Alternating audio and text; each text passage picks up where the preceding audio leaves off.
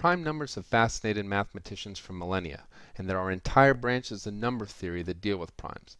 Now luckily you only need to know the basics, and the chances are that you already do. So let's just do a quick review and see how the test might have you apply these concepts. Prime numbers are integers, whole, complete numbers, greater than 1 that have no factors other than 1 in the number itself. So for example, 5 is a prime number because the only factors are 5 and 1. 23 is a prime number because the only factors of 23 are 23 and 1. 6 is not a prime factor because it has factors other than 6 and 1, such as 2 and 3.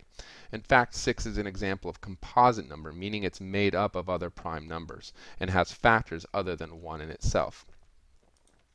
Now in this list of composite numbers, notice that all of the evens greater than 2 are composites. 4, 6, 8, 10, 12, 14, 16, 18. Now why is that? Well, it's because they can always be written as a product of 2 and some other number.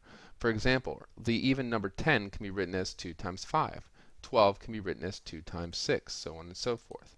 Now one thing you may be asked to do is to perform operations with prime factors of a composite number.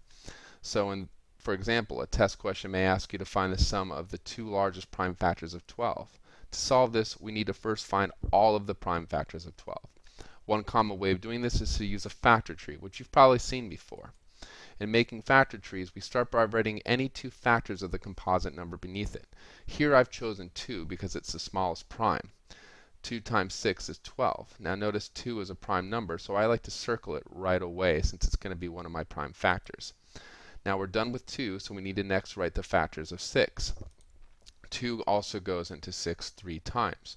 Notice that 2 and 3 are both prime numbers, so I circle them. At this point, there's nothing else I can factor. From the circled primes, I can see that the prime factors of 12 are 2, 2, and 3. Now notice that I started by breaking 12 up into 2 times 6.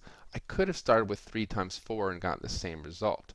I would circle 3 because it's prime, and then I could break up 4 into 2 times 2, which are also both prime. So we end up with 2 times 2 times 3. So now we go back to the original problem, which was to find the sum of the two largest prime factors of 12. Well, they're easier to see here because they're already circled, and the two largest prime factors are 2 and 3. 2 plus 3 is 5, which would be our answer. So now I want you to try one on your own.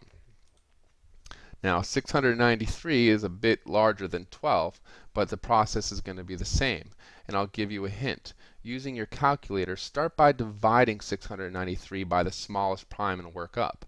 Now the first prime is 2, but that's obviously not going to work because 693 is an odd number. So next try 3.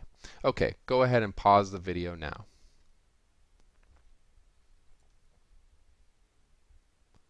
Alright, welcome back. Hope you've had a chance to go through this.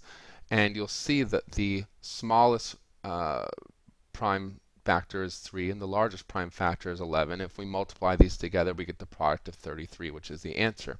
So let's review how we got that answer. As I recommended before, when you have a large number, start by checking whether the smaller primes like 2, 3, 5, and 7 are factors. 2 clearly isn't, but 3 goes into 693 231 times. Now 3 is a prime factor, so I circle it. And now I start the process over again with 231. Again, 2 is not going to go into it because it's an odd number, so I'll start with 3. 3 goes into 231 77 times.